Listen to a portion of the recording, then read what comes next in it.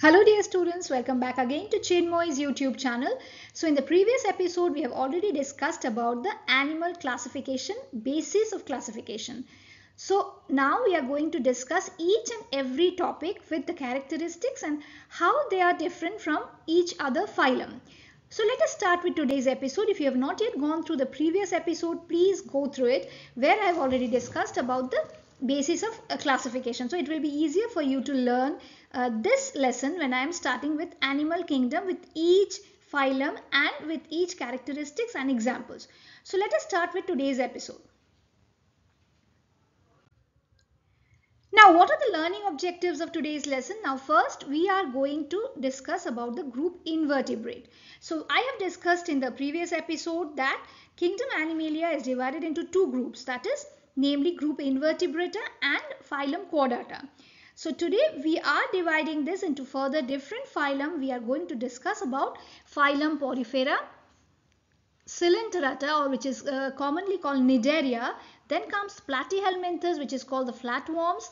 Next, Nematoda, which is called the Platyhelminthes or the roundworms. So we are going to discuss about these four main parts of the animal kingdom in today's episode.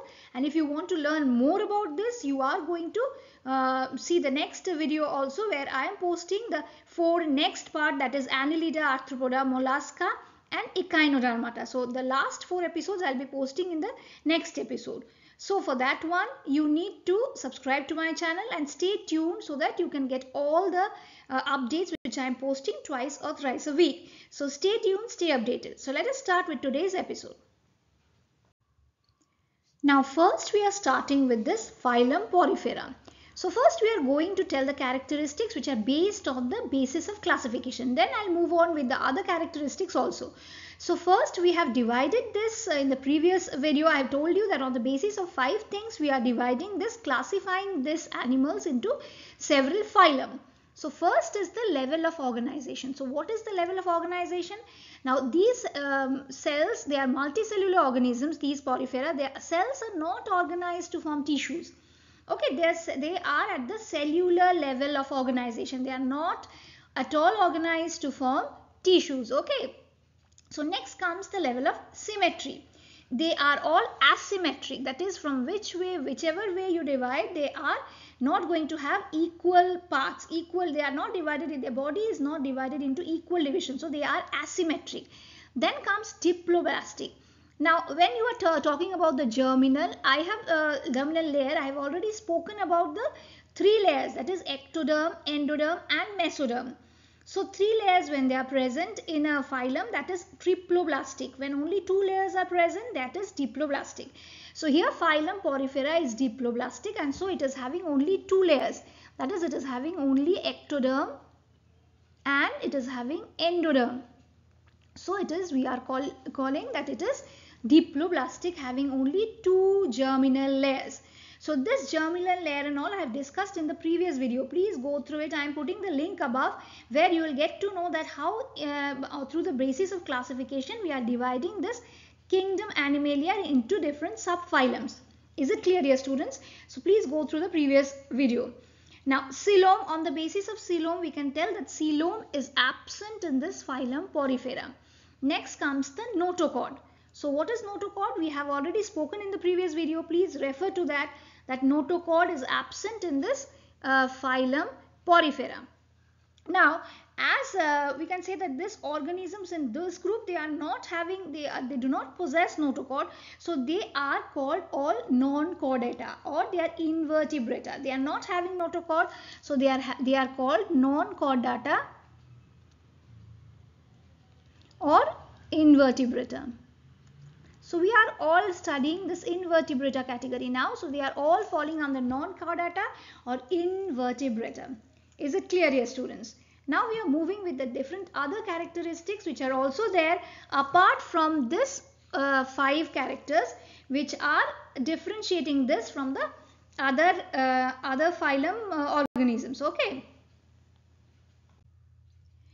Now, this, as the name suggests, phylum Porifera, which means that organisms with pores. So, these are the organisms which are having pores. They include sponges, Now most sponges, they are marine, so that is they are found in ocean, and although some are found in fresh water such as lakes also, but mostly they are found in ocean, so marine water. Now sponges, either they live singly or they live in colonies, so either they are grouped together or they are staying single in as a single form. Now as the name suggests, they are having many pores. So as they are having many pores, these pores are called ostia. Now canals and chambers through which the water flows is called the canal system. So they are having many pores in their bodies. So when I am giving you the examples with diagrams, in the next slide you will see body is having many pores. So this pores, what they do, they help in the movement of water flow through those pores, and this is forming a canal system. Okay, this is forming a canal system. Now body possesses a single opening. One single opening is there, that is called the osculum. So which is at the upper end for the entry and exit of water. So that is the osculum which is present at the upper end for the entry and the exit of water. Now body encloses a large cavity which is called spongiocele. So this large cavity is called spongiocele. So these are the new terms, students, you are learning in 9th standard. In 7th also you have studied this classification, both plant and animal, but it was not with so many difficult words and all. So you should know these words and write it and learn it. So what is spongiocele? Body encloses a large cavity which is called spongiocele. Now body cover is covered with a large hard outer skeleton. It is having an outer skeleton. Now sponges, they reproduce asexually by budding, and gemule formation is also there in the sponges, and they are sexually reproducing through the process of fertilization. So they are sexually reproducing through the process of fertilization. They have a great regenerating capacity. So what is the meaning of this regenerating capacity? That is they keep on producing too fast. So their rate of regeneration is too fast. So they have a great regenerating capacity. Now most sponges, they give off toxic or poisonous substances. So why they give off poisonous substances? Their body is giving off poisonous substances to fight off certain enemies and to poison them. So they are giving off toxic substances to poison them, and they use this to fight off their enemies. Is it clear? Now we will take few examples of this group Porifera.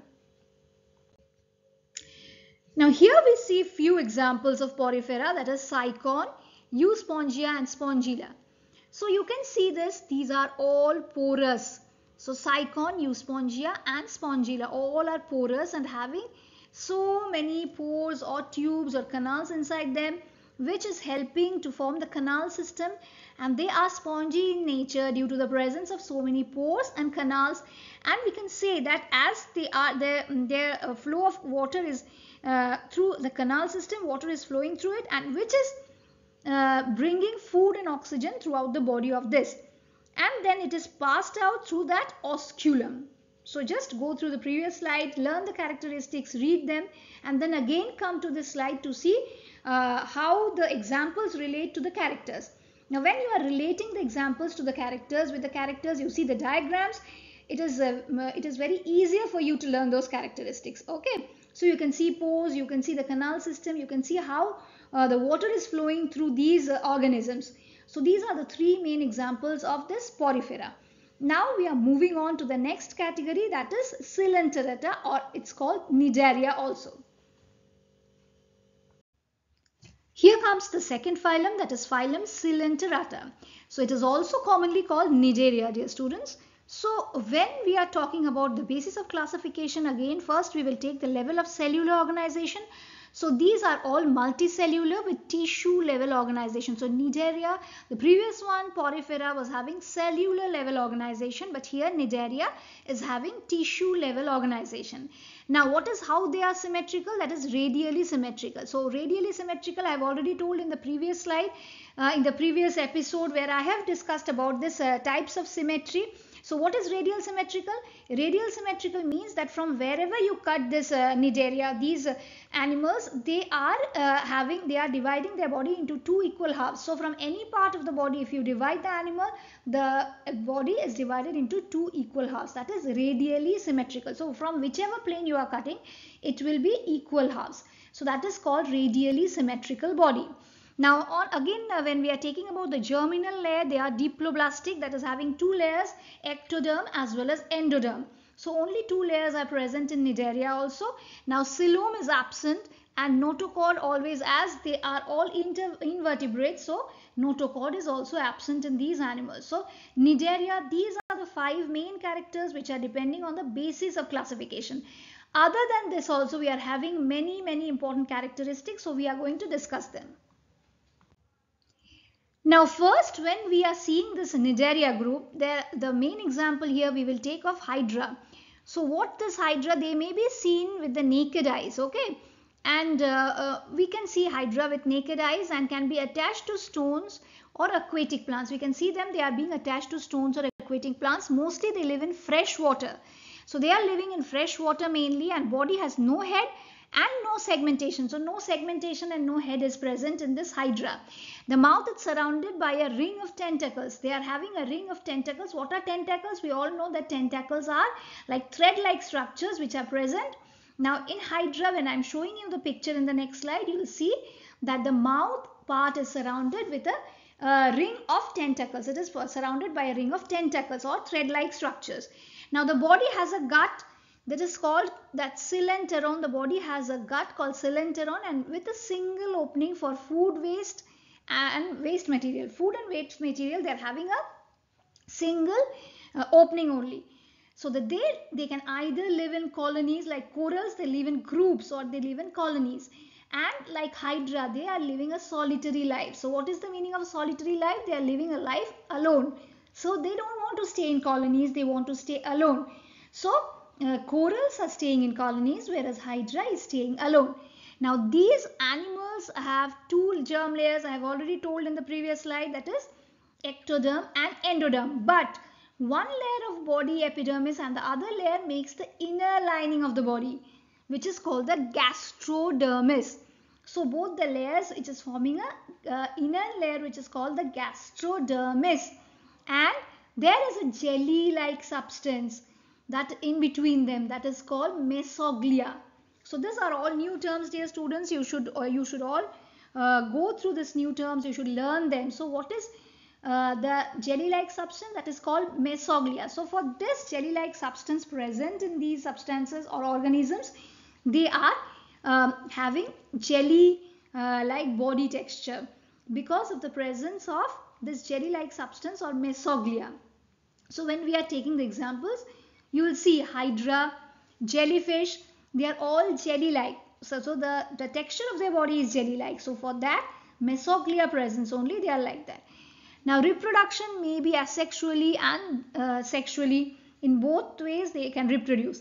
And alteration of generation is actually present. So what is this alteration of generation means? This means that sexual and asexual reproduction, they keep on taking alternatively in different phases of their life cycle. So might be they just one part is sexual reproduction and then other part is asexual reproduction. So that keeps on taking in phases in their different parts of their life cycle. So is it clear? These are other characteristics of this Cnidaria apart from those 5 characteristics which were based on the basis of classification in the previous slide. Now we will go with the examples of this class Cnidaria.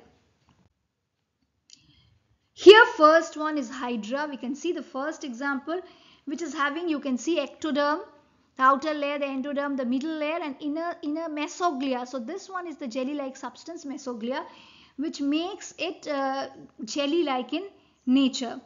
So this one is jellyfish. We all know the nature of jellyfish. It's a jelly-like substance floating in water, marine animals like that. Here also sea anemone, you see the structure. It is also a jelly-like substance. Okay, if when you touch it, it will feel like a jelly. So these are all the 3 main examples of class Cnidaria. Now we are moving on to the next phylum. Okay. Now here I forgot to tell you one fact, that Hydra, it is a coelenterate and it has a great regenerating capacity. So that is what, how many pieces you cut Hydra into, each piece will grow into a new Hydra. So how many pieces you are cutting this Hydra into small pieces, this organism will grow into a new Hydra. So that is what it is actually the regenerating capacity of Hydra. Okay, so how many ever parts you cut into it, it will grow into a new piece of hydra. Now we will move on to the next class, that is Platyhelminthes. Now Platyhelminthes, again we are dividing on the basis of classification 5 main important characteristics we are going to tell. The first one is the level of organization. So Platyhelminthes, it's having a complex level of organization, that is it is having organ level of organization. Okay, symmetry is bilaterally symmetrical. So what does this means, bilaterally symmetrical? Bilaterally symmetrical means through one plane only, if you are dividing this, it will be divided into same equal halves. So through, like radially symmetrical, through whichever plane we are dividing, it will be divided into 2 equal parts. But here through one plane only, if we are dividing any one plane, it will be dividing it into 2 equal parts, that is bilaterally symmetrical. They are having dorsoventrally flattened body and elongated.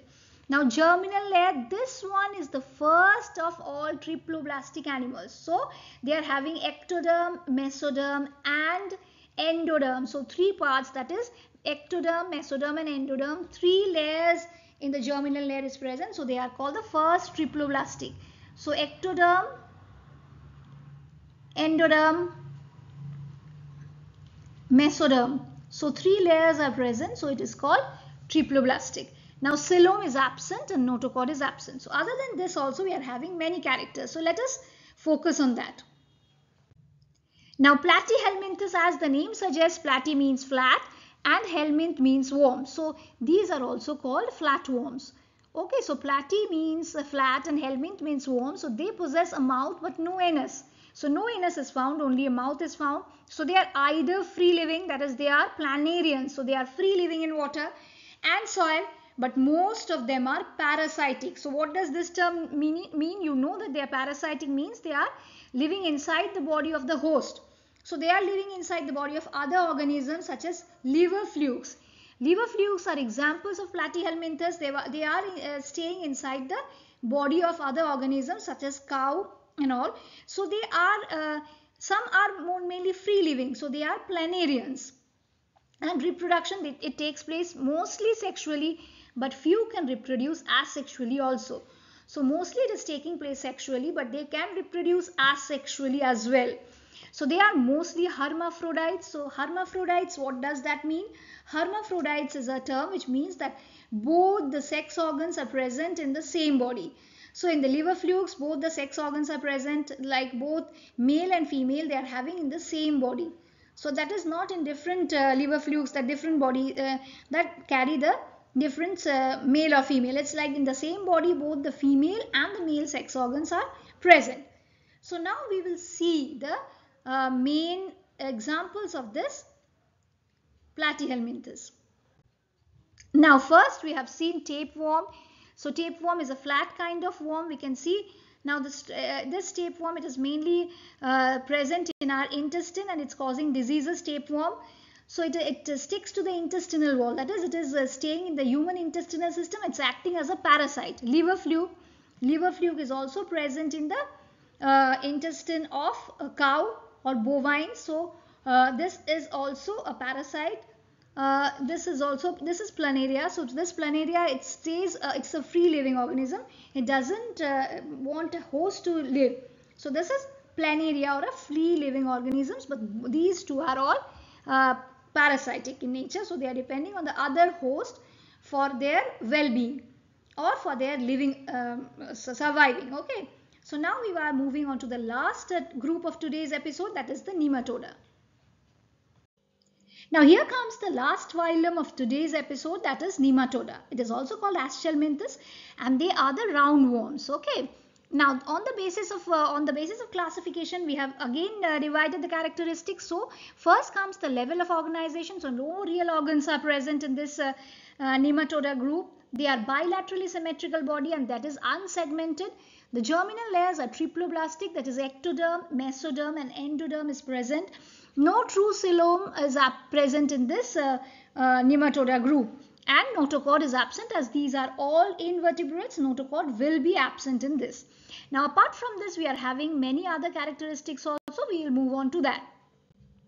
Now Nematoda, as the name suggests, nema, it means thread and helminth means worms.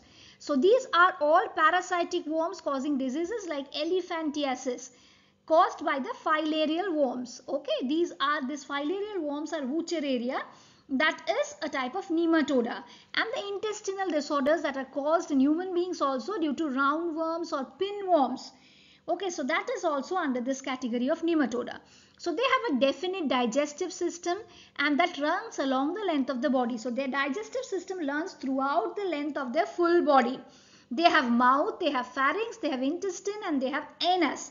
Now sexes are separate in male, and females are smaller than females. So this nematoda group males are smaller than females of this group. So male body will always be smaller than compared to that of a female. We will take the example in the next slide, and we will discuss that how visible characters of male, they are smaller or shorter than the females. Now they have slender elongated bodies tapering at each end. So bodies are slender elongated which are tapering at each end of the body. Both the ends are tapering and the middle part is little bit round and fat. So let us move on to the example part. Now here are the two examples of the group Nematoda. So the first one is Ascaris. You can see that both the ends are tapering and the structure of the male body is smaller than the female one. So the female is bigger than the male one, as you have discussed in the previous one.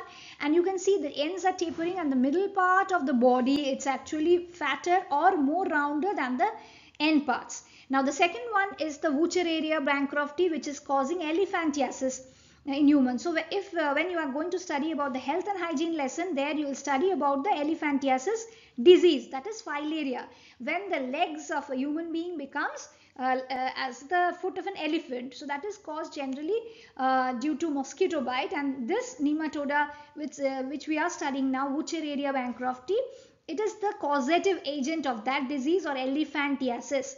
So disease or illness, when we are studying, we will be studying this Wuchereria bancrofti, which is a nematoda. So these are the main two examples of nematoda group. So this is all as of now. In today's episode, we have studied about the 4 phylums, and in the coming video, we are going to study about the in the non-chordata group, another 4 phylum we are going to study about that. That is Annelida, Arthropoda, Mollusca, and Echinodermata, the last 4 phylums of this non-chordata or invertebrate group. Okay, so then we are going to start about the vertebrates. Stay tuned, subscribe to my channel so that you can get to know all about the coming topics which I will be teaching you for 9th biology. So if you are following my channel, you will get to know how systematically I am teaching each and every lesson to you. So thank you as of today. Today's lesson is done. Please go through it. Please go through your book, whichever you are following. If you are having any comments, any doubts, any queries, write in my comment box so that I can clear up your doubt in the next episode. Thank you.